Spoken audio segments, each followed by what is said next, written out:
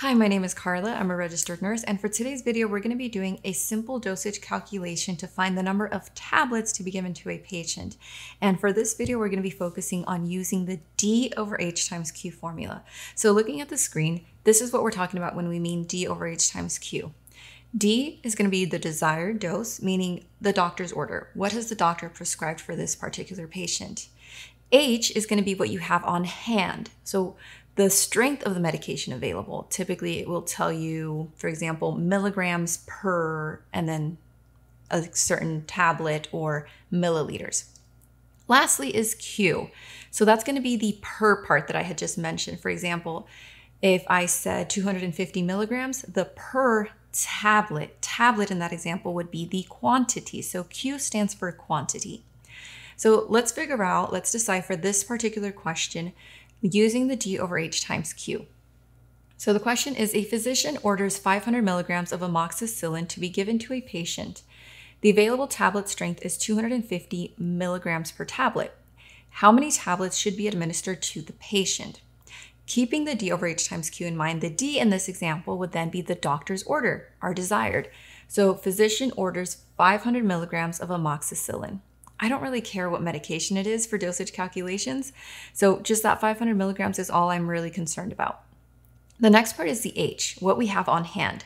For this example, what we have on hand is 250 milligrams. That is the strength, the concentration of the medication available. And then lastly, we have the Q that we're trying to figure out. For here, the Q would be the quantity that it comes in. So what form does the medication come in? Usually that will be tablets, milliliters.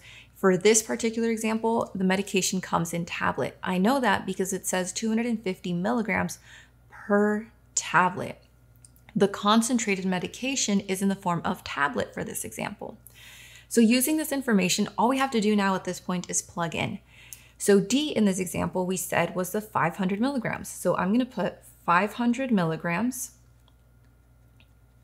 over H. For this example, we said H was 250 milligrams, so 250 milligrams. And lastly, Q for this example we said was tablet, so I'm going to multiply that by tablet. So now using the D over H times Q, I can go ahead and multiply and divide as needed. So 500 divided by 250, that's going to be 2, times tablet, that equals 2 tablets. So this particular patient, to be able to give 500 milligrams, I need to give 2 tablets. And it makes sense, right? Because if each tablet is 250 milligrams, 250 plus 250, combine that, that is 500 milligrams. So if you want to see the same problem solved using the dimensional analysis, go ahead and check out this next video. If you want to see more math and dosage calculation videos, go ahead and check out my other videos, and I'll see you there.